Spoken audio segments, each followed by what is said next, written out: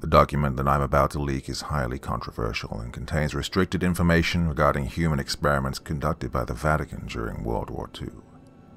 Records of these experiments have languished in the Vatican's secret archive for decades.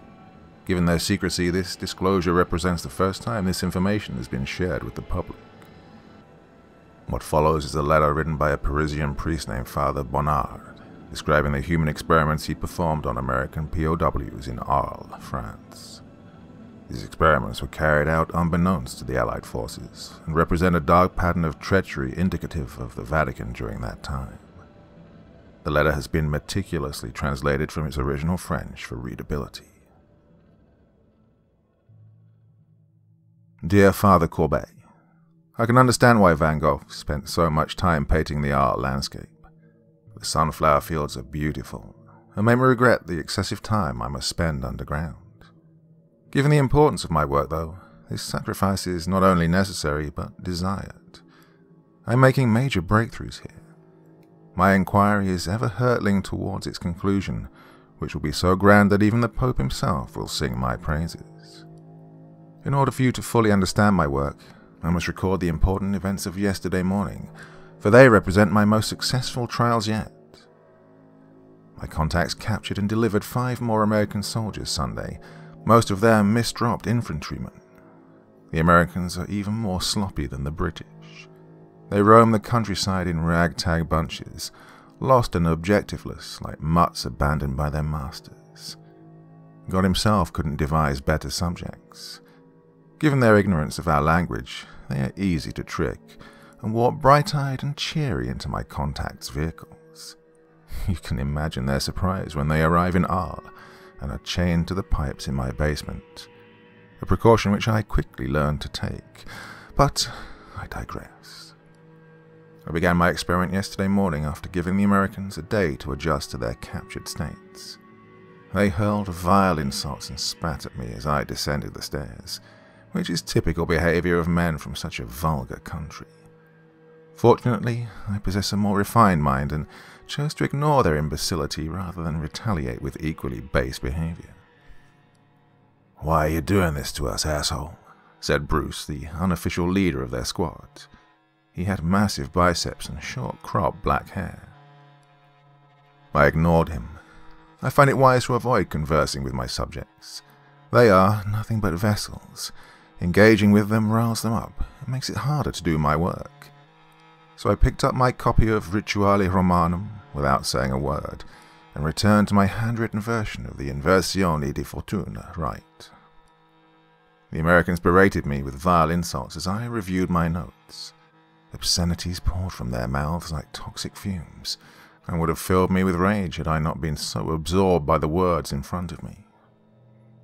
Although my last performance of the rite had failed miserably, I was confident that I had made the proper changes to the incantation, and prayed that my efforts this time would yield positive results. Disposing of bodies is becoming increasingly difficult. The Arlesians are growing suspicious of their shut-in priest and spy on my every movement, fishing for controversies and spreadable gossip. In order to avoid having to switch towns for the 3rd time this year, I needed to preserve the Americans for as long as I could. I couldn't afford any more catastrophic failures. Tales of violent screams and the reanimated dead were being associated with my basement, and I didn't want the townsfolk to deduce the veracity of these tales, for my work would cause their feeble minds to double over in fear. "Hey, prick," said Bruce, voice trembling with fear. "How about you put away that book and talk to us here? The least we deserve is an explanation of what's going on." Despite my typical rule of avoiding conversations with my subjects, there was something about the way Bruce said this that made me want to respond. His voice had an earnestness to it, atypical of an American in his position. "You are about to be exposed to the forces of hell," I said, "so that I may learn the secrets of heaven." I launched into the Inversione di Fortuna right before he had a chance to respond. The Americans convulsed as my words assaulted their ears. Frothy saliva filled their mouths and went spilling onto their contracting chests. Their convulsions became so great that they started struggling against their chains like wounded animals, sending streams of blood cascading down their wrists. Despite their violent reactions, I continued my recitation of the rite with fervor. These convulsions are normal and represent physical manifestations of their souls being exposed to the forces of hell.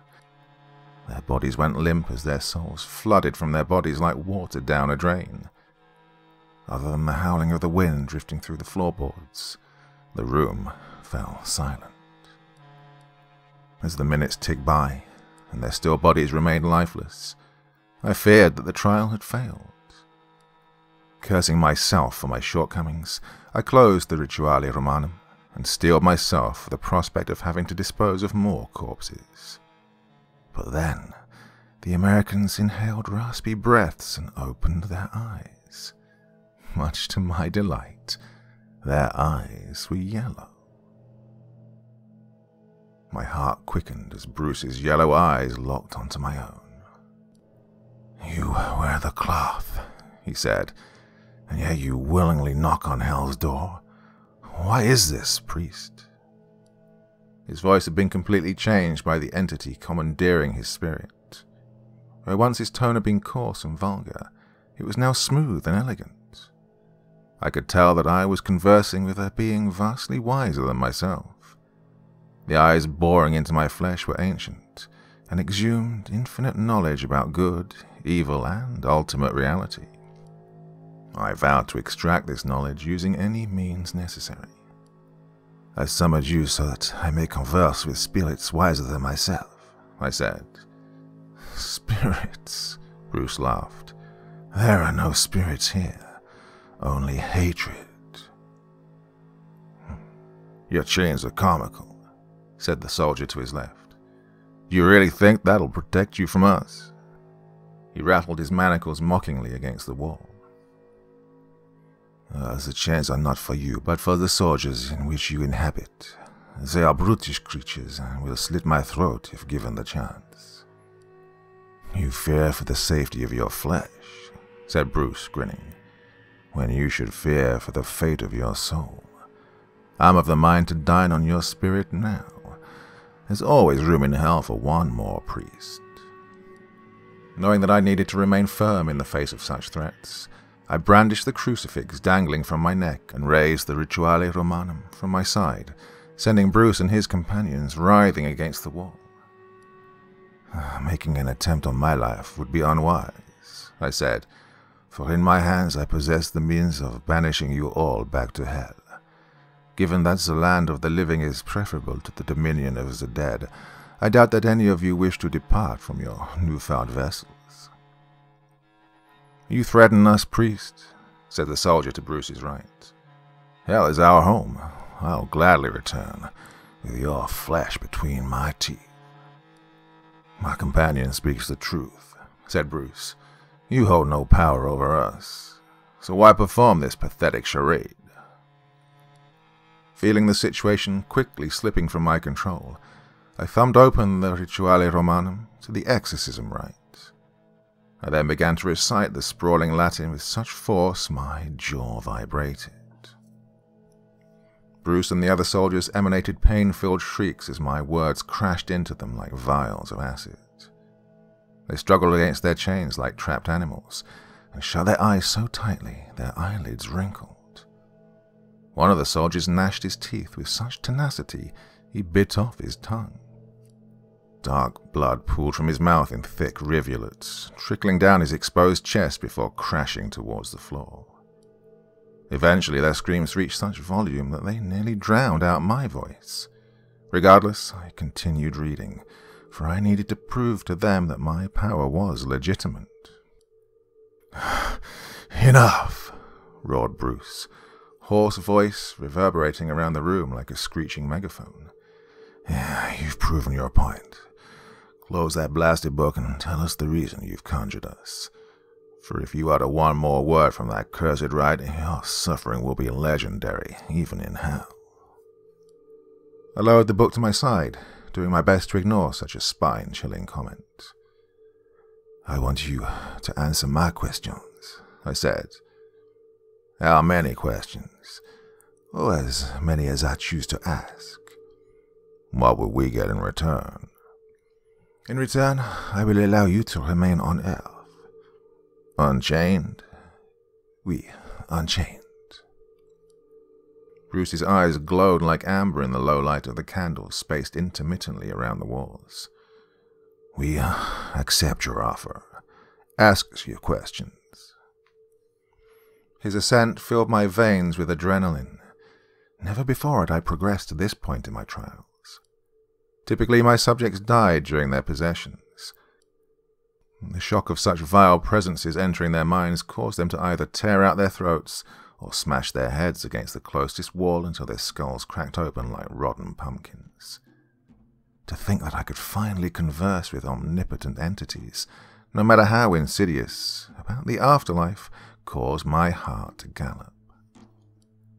Just the thought of the profound knowledge that they could bestow upon me caused my hands to tremble. God willing, I could become the wisest man on earth and be the sole possessor of true revelations of heaven and hell. For this reason, I needed to proceed carefully. I couldn't afford to slip up. I might not ever receive such a valuable opportunity again. If my previous track record was a valid indicator of future successes, then it might take years, if not decades, for me to reproduce such clean possessions. Given my raging desire for tangible answers, I steeled my nerves and regarded Bruce with serious eyes. I will ask my questions, I said, but first I need assurances that your answers will be truthful. If I sense that you're lying, then I will banish you back to hell. Such a cacophonous laugh exploded from Bruce's mouth that it caused me to retreat a step towards the door. I didn't think that human beings were capable of projecting such a grotesque sound. His vocal cords grated against each other like sandpaper, producing a noise so jarring my ears still ache as I write this. And how should we provide such assurances? Said Bruce. Shall we make a blood pact? You'll just have to take our words at face value, priest. Fair enough. Now that the opportunity to ask my questions was literally staring me right in the face, anxiety wrapped its icy fingers around my throat, causing my mind to go blank. The questions that I'd been reflecting on for decades flooded from my memory. All I could do was stand there like an imbecile as Bruce's yellow eyes seared my skin. Eventually, I regained my wits and began my inquiry. Does God exist? I asked. Bruce flashed me a deviant look, then erupted into such a violent fit of laughter that my blood ran cold. The room darkened as Bruce's laughter assaulted my ears. His gaping mouth consumed the candlelight like a black hole, causing the shadows undulating along the walls to elongate into sinister shapes. For the first time since facilitating the soldier's possessions, I felt my lungs constrict with fear. Leave it to a priest to ask such a childish question, said Bruce, laughter reducing from a rolling boil to a dull simmer. Especially one as tainted as you. I stepped forward, fear morphing into anger. Mocking me is not part of our deal, I said. My incredulity sent the remaining soldiers tumbling into deafening laughter. Their voices morphed into a single entity and berated my ears like minuscule knives hurtling through the air. Have we offended you, Father? Said the soldier to Bruce's left. Do we need to be punished? I blushed, despite my efforts to hide my emotions. Answer my question, or I will reclaim the gifts I have given you. Don't pretend like you wouldn't prefer to remain inside these Americans. Don't worry, said Bruce, eyes narrowing. We will answer your questions. Consider our laughter a harmless interlude. Speak then, for my patience is growing thin. Bruce wet his lips with a tongue so dark it was nearly black. Your question is more complex than you think, and doesn't have a simple answer. Nonetheless, you must answer it. Remember our agreement. My hands trembled with excitement as Bruce stared at me through the shadows. Although I'd been performing the Inversione di Fortuna ritual for decades, never before had I successfully conjured an entity intelligent enough to answer my questions. To think that I was only moments away from receiving such profound spiritual knowledge quickened my heart. The other soldiers looked at Bruce. Based on their expressions, they appeared even more interested in hearing what his response would be than I was. And for this reason, they fell silent the moment he began talking, and remained still throughout the entirety of our conversation.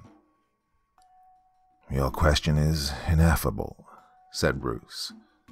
"Such metaphysical insights are incompatible with your language. You're asking me to explain something beyond the comprehension of your feeble mind." "Regardless, you must make an attempt. My mind is sharper than you think. Your words will not fall on lame ears." "Oh, it's not lame ears I'm worried about, but dumb." Bruce folded his arms across his chest, causing his chains to rattle. "I suppose that I can attempt an answer, however crude it may be." "That's a wise decision. Your continued existence on Earth depends upon your response." Bruce nodded his head. "To put it simply, priest, God exists, but not for humanity." "I don't understand." "What is there to misunderstand? God turned his back on your species a long time ago. Like a gambler who's invested too much coin on a single losing hand, he pulled his stock from humanity centuries ago. You are a godless race, and will continue to be so until the last human falls stinking into the earth." "Do you expect me to take your answer at face value? What evidence do you have to prove such a grandiose claim?" Bruce glared at me with eyes so yellow they glowed brighter than the candles. I could tell that he was trying to rattle me, but my resolve held firm. "The proof is all around you, and yet you're too blind to see it. Thousands of innocent lives are snuffed out daily on this continent, but still God refuses to intervene. This is not by accident. His decision to turn a blind eye is intentional, and reflects a malcontent that has been growing for millennia." I hardened my face, doing my best to mask my uneasiness. Our conversation was taking a turn I hadn't expected.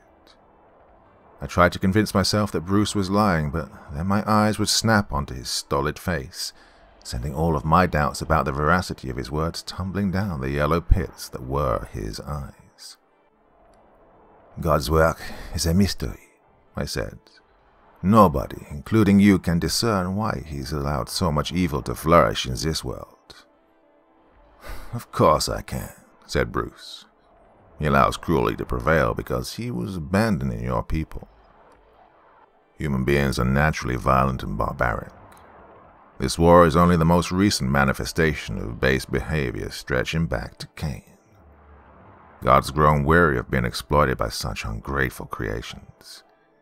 He has washed his hands of humanity, and now solely focuses on cultivating the kingdom of heaven.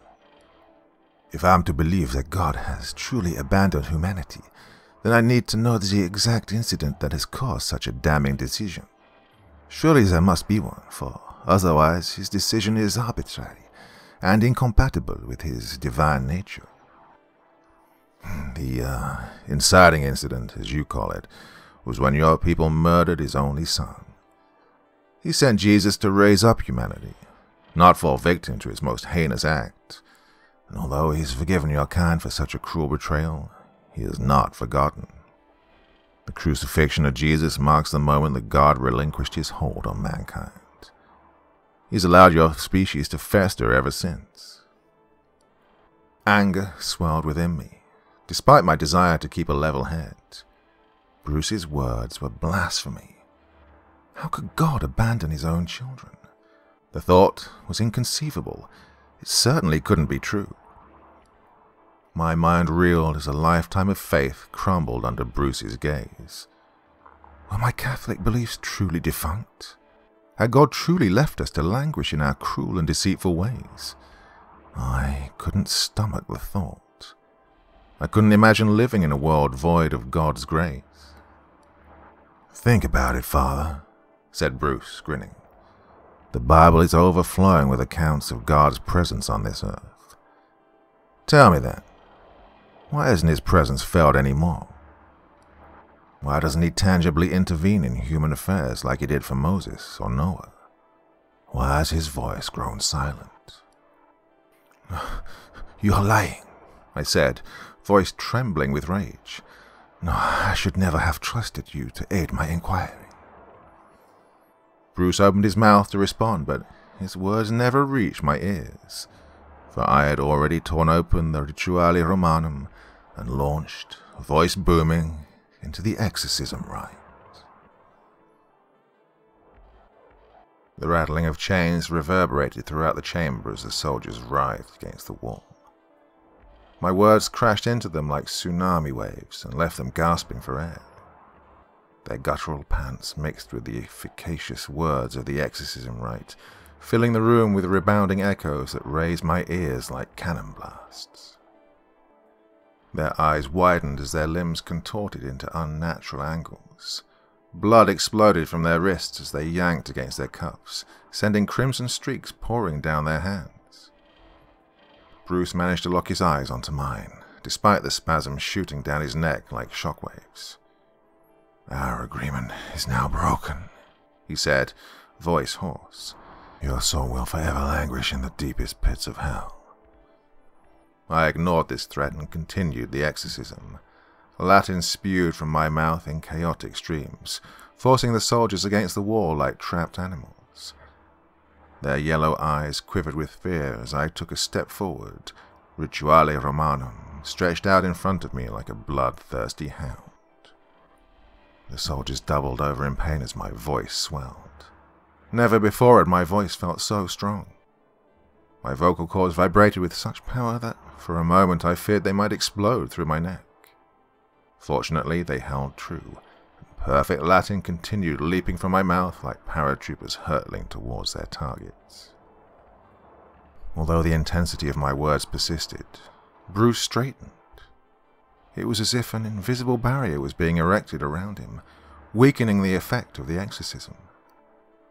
He grinned as he unfurled his arms, which had been tightly wrapped around his body, and regarded me with a look of such disdain I nearly stumbled over my words. "The truth is painful, isn't it, priest?" said Bruce. "Your faith is decaying. I can sense it." The bodies of two of the soldiers went limp.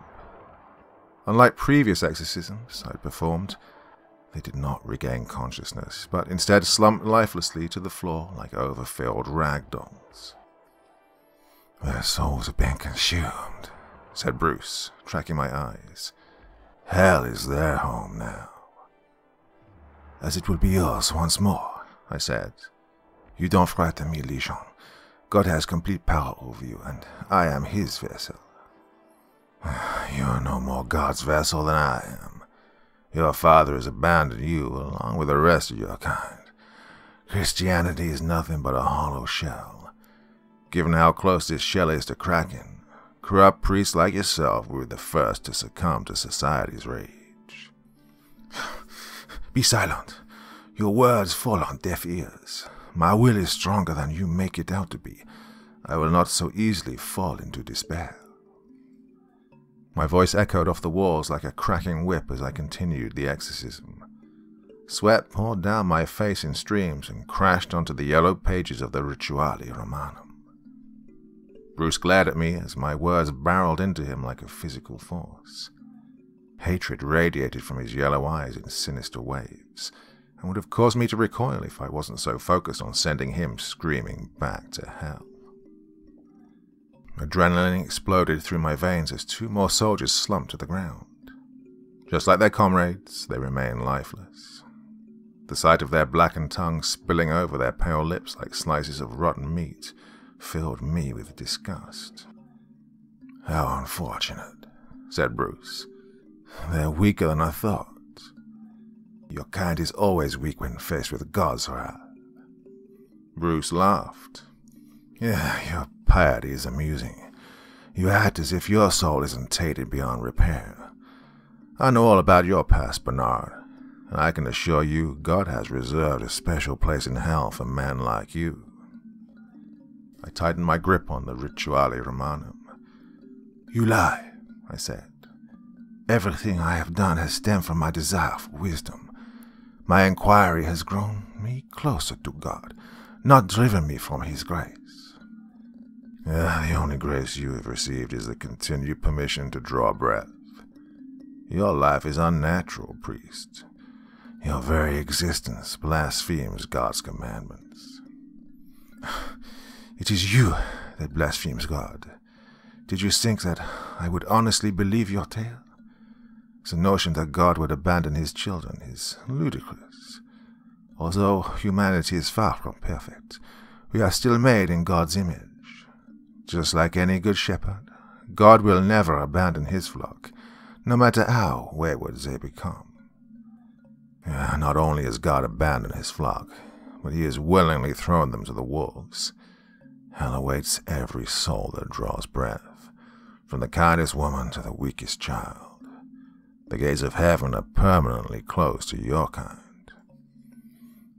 You can attack my faith all you want. My piety is unshakable and is built on a stable foundation of wisdom and reverence. If God cared enough about you to listen to your words, His thunderous laughter would overpower even my own. It's going to take words much more persuasive than that to tell me from my faith." Fair enough. It's just you and I now, but not for long. When my companion arrives, you will understand the perilous situation you've wrought upon yourself. "What companion?" Bruce grinned. He's known by many names. Currently, he goes by Claudius. I took a step forward, brandishing my crucifix. The close proximity of the holy relic burned Bruce's skin and sent him careening back towards the wall. "You're lying," I said. "You would never reveal your plans to me, and besides, even if this Claudius is coming, I will have already cast your soul back to hell by the time he arrives." The trapdoor of the basement flew open and crashed against the hardwood floor. "You sure about that, Father?" I turned my head just in time to see a boy no older than 14 descend the ladder. His yellow eyes were filled with so much malice my throat seized. So hypnotic were his eyes that a desolate numbness overtook my body, causing the Rituale Romanum to tumble from my hands and crash to the floor. The thumping sound of the Rituale Romanum emanated as it struck the ground, jolting me back to reality. "Who are you?" I said, tearing the gaze from the boy's hypnotic eyes. "What is your purpose here?" "I can ask you the same thing, priest," said the boy. His voice was ageless and slithered through the air with unnatural volume. He wishes to learn the secrets of the afterlife," said Bruce. "And like Faustus, his conjured force is far greater than he can control." Is that so?" The boy strode across the chamber and paused in front of Bruce. The moment he noticed the chains binding him to the wall, he grinned. This is quite the spectacle." He wrapped his hands around the chains and tore them from the wall. The ease with which he did this shocked me. It was as if he possessed the strength of 20 men. I coughed as dust cascaded from the ruined wall and filled the chamber. "You're free now," said the boy. "Always remember who it was that freed you. Repaying your debt will be an arduous process, but one that will reward you greatly." Bruce kneeled in front of the boy and bowed his head. "Yes, master," he said. "Your will is my command." The sight of Bruce supplicating himself in front of this strange child filled me with dread. What hidden powers must the boy possess to command such respect from an omnipotent entity? For the first time that morning, I felt the situation slipping from my control. Now that Bruce was free, there was nothing stopping him from tearing out my throat, or beating my head against the wall until my skull caved in. My body and soul were at his disposal. He could do anything to me that he wanted. I shudder to think of what vile tortures his devious mind could concoct. This thought caused my heart rate to triple.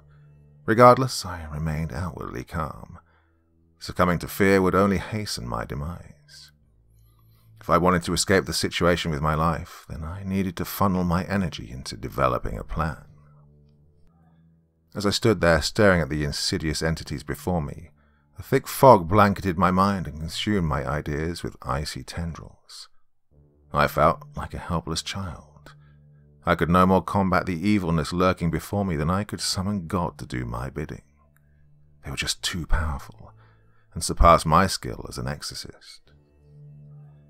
Well, the boy must have been able to sense my terror, for he flashed me such an amused and sinister look that my hand started trembling. "What's the matter, priest?" said the boy, yellow eyes stroking my flesh like over-sharpened knives. "Isn't this what you wanted? It's your desire for wisdom that brought us here. Aren't you glad to see us?" The boy's mocking tone sent Bruce erupting into a violent fit of laughter. "Still reeling from our discussion, are you?" he said. "That's what's wrong with priests. They shrink away from reality like a hand approaching an inferno. All of you have your own agendas. Your inquiry is a facade, a vain attempt to mask your true desire, gaining power over others." I stared down at my feet. "How will you respond, Bernard? Is this not your true aim?" I stepped backwards as Bruce and the boy walked towards me on shadow-covered feet. "You will not intimidate me into discourse," I said. "I still don't even know who you are." "Oh, I'm known by many names. In your language, I'm known as Claudius." I turned the name over in my mind. I'd heard terrible tales of a Claudius wreaking havoc in Paris, but had never confirmed the veracity of these tales. Was this boy truly capable of committing the horrors that I'd heard about? The legends of his unspeakable crimes spread like wildfire throughout the countryside. Before yesterday, I thought these legends to be nothing but fiction, but after seeing the boy with my own eyes, I'm no longer sure. "You're familiar with my name," said Claudius, taking another step forward. "Your face betrays your fear." "I've heard rumors." "And do you believe these rumors?" "No more than I believe God has abandoned his children." Spoken like a true priest. Only, you're not a true priest, are you, Father? You're an impostor, a fraud. Your faith is weak, just like your tainted motivation. Claudius took another step towards me. Now that he was only a few feet away, his hypnotic gaze threatened to rob me of my consciousness. "Your beliefs matter not," he continued. "Only pain exists where you're going. Oh, pain and despair." "I'm not going anywhere with you," I said, voice sounding weak even to my own ears. The closer Claudius crept towards me, the more drained I felt, as if approaching proximity was robbing me of my life force. "You don't have a choice," said Claudius. "I own you, Bernard. Your soul belongs to me. Your screams will fill the halls of hell for an eternity." I took another step back. He was close enough to touch me now. Just the thought of his hands upon my skin turned my stomach. I cursed myself for so easily losing my resolve. No agent of hell, regardless of how malicious, should be able to weaken my faith. "Your time on this earth has come to an end," said Claudius. "Your corruption has been allowed to fester for too long.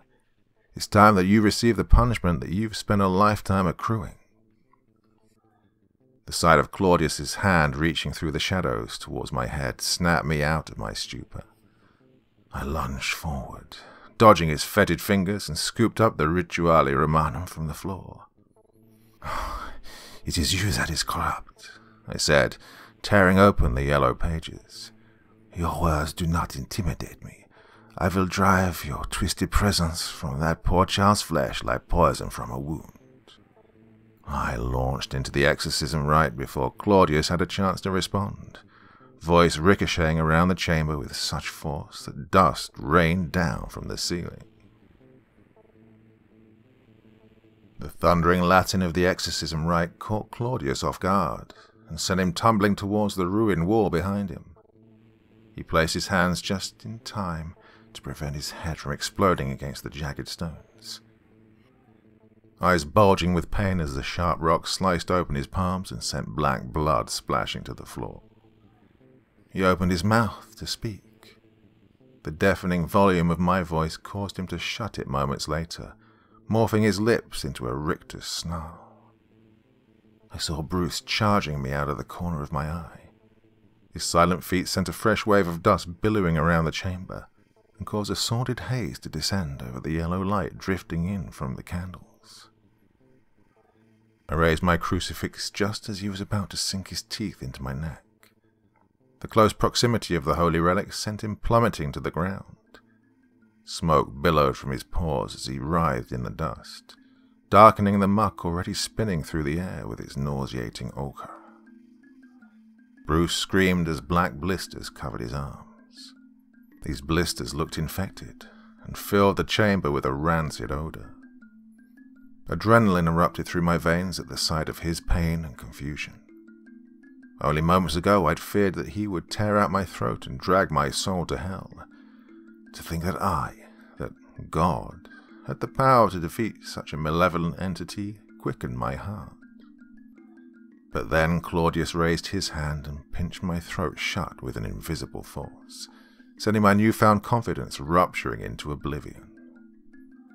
"This charade has gone on long enough," said Claudius, voice 2 tones deeper than the last time he'd spoken. "Your performance of the exorcism rite is nothing but a pantomime, an attempt to evoke the power of a god that has long since abandoned you. Faith will not save you from your fate, Father, especially faith tainted with doubt and despair." My face contorted with pain as my lungs deflated. I felt like a pair of claws was constricting my organs, and would have screamed had my throat not been sealed off by the invisible substance. No matter how hard I tried to gulp air down my burning throat, my lungs remained empty. My face turned a sickly purple as my lungs withered, darkening my vision. Never before had I felt such pain. "Embrace your suffering," said Claudius, face dominated by a sardonic grin. "For pain will soon be your undying companion. What you're experiencing now is only a small taste of what you will experience in hell. The tortures that I will inflict upon you will become notorious, and cause even demons to tremble." My body convulsed from oxygen deprivation, sending me crashing to the ground. Dust filled my mouth as my face landed face first on the wood. I listened as a pair of feet slithered across the floor and stopped beside me. "Where is your God, Bernard?" said Claudius. "You are one with his disciples. Shouldn't he be protecting you?" He kicked me in the stomach and sent the little oxygen that remained inside my body pouring from my gasping mouth. "Shouldn't he strike me dead where I stand?" He kicked me again. "Here I am ending your blasphemous life, and yet God does not intervene. That's not by accident.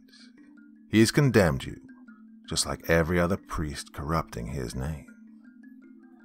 I rolled over onto my back and panted with such force my ribs groaned.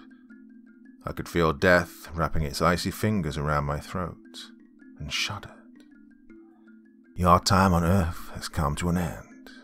Your soul's journey through hell is long overdue." I flailed my arms as he straddled my body and wrapped his hands around my throat. Our eyes locked, and his hypnotic gaze filled my limbs with a stinging numbness that caused my arms to fall lifelessly to my sides. "Don't struggle," said Claudius, voice an insidious whisper. "Your soul is already mine." My eyes rolled as a blinding redness consumed my vision. This redness felt evil and alive, as if it were a living organism. The redness receded as images of a pit blacker than death overcame my mind. Millions of bodies were languishing in this pit, limbs broken and eyes gouged. Their twisted screams echoed endlessly through the air as this pit momentarily consumed their faces and scalded their skin before spitting them back out further up the chasm. On a cliff overlooking this pit was a jagged castle made of black obsidian. Its twisted spires towered menacingly into the starless yellow sky and vibrated incessantly from the guttural screams exploding from the chasm. "Look on my works, ye mighty, and despair," rang Claudius's voice in the distance. He sounded miles away, even though his mouth was no more than 6 inches from my ears. The longer I gazed upon his foreboding castle, the further from my body I felt. My aching lungs had become a distant memory. I was formless and destined for an eternity of suffering in the pit spiraling beneath my feet.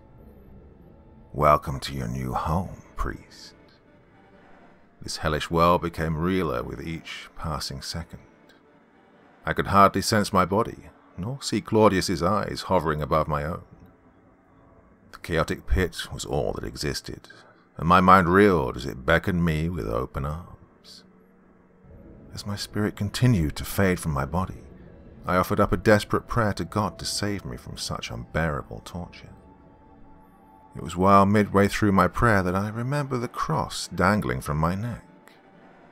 Feeling my courage return, I summoned what remained of my strength and threw my right arm towards my collar. I smiled as cool metal greeted my hand. I tightened my fingers around the cross, tore it from my neck, and stabbed it into Claudius's eye. He let out such a violent shriek of pain that my eardrums burst.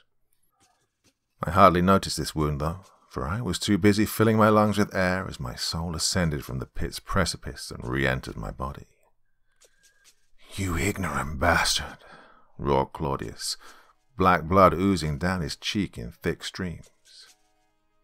I shot to my feet just as he started lunging towards me. My crucifix connected with his forehead and melted through his flesh like a hot knife slicing a stick of butter. Fetid steam billowed from his wound and seared my eyes with particles of charred skin. Claudius shot backwards and stumbled over Bruce's legs, who crawled over to the ruined wall to nurse the wounds of his arms. After yelling at each other in an evil-sounding language, they bolted to their feet and retreated towards the trapdoor. "Don't think that you've won, Bernard," said Claudius. "We'll be back, and next time luck will not save you." Before I could open my mouth to respond, they climbed through the trapdoor with unnatural speed and disappeared from the house. The last thing I heard before falling unconscious was the whispering wind of the Arles countryside, which cascaded through the still swinging front door in steady bursts. I imagined this breezed with the sound of angels singing. I started writing this letter the moment I regained consciousness. Preserving the accuracy of my experience is of the utmost importance, for it provides the Church with an unprecedented view of the afterlife. Words can hardly describe how eager I am to continue my experiments. Yesterday's trials have renewed my interest in the Inversione de Fortuna ritual. I refuse to listen to Claudius's revelations about heaven. Down that path lies only despair and the potential to demolish our faith. Instead, I'm more confident than ever that my inquiry will yield positive results. And here's why. As I ascended from the hellish pit after stabbing Claudius in the eye, another vision briefly overtook me. The vision was of an opulent realm, filled with bright white light and smiling faces, which filled me with such peace I trembled just thinking about it. What might this realm be other than heaven? I'm determined to find the answers to this question, for in this realm lies the secrets of our religion. I'm sure of it. For this reason, I will redouble my efforts. I'll update you as I make my progress on this front, and as I grow ever closer to summoning the Fathers of the Church. Until then, you have my best regards. Your friend, Father Claude Bonnard.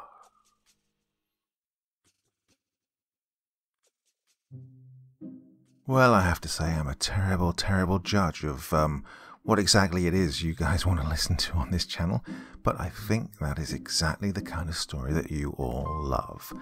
If that's the case, then please let me know, because I've been chatting with the author for quite a while now. We've been developing something of a working relationship, and he's doing some phenomenal work. Really, really good writing, quality of the highest standard, and it's an absolute joy for me to read. So, if you enjoy that, please let me know, because I'd like to do much more of his work. And I think we're going to enjoy working together, me and him. And of course, if it's to your liking, even better. So please, comments in the comments section below. Let me know how much you love that story, and if you want me to continue doing more of his work. Fantastic. And of course, I've left details of his channel in the video description. Please go there. He's narrating his own stories as well. Up and coming young channel, so go and give him some love. Comment, like, subscribe, all the regular stuff. Go on, do me a little favour. It's not too much to ask, is it? Of course not. Well, my dear friends, that's enough for me for one evening, but I will be back again very, very soon. Till then, sweet dreams and bye-bye. Thank you so much for choosing to spend your time listening to me. Now, if you enjoyed the Dr. Creepen experience, then come find me on Facebook. Come chat with me on Twitter. Listen to the background music and download it if you like on SoundCloud. Drop by the store, pick up a t-shirt. And, importantly, if you've got a story you'd like me to read, send it to Dr. Creepen's Vault, the subreddit I set up so that I could read your stories. Now, looking forward to seeing you all again real soon. So, come check me out, okay?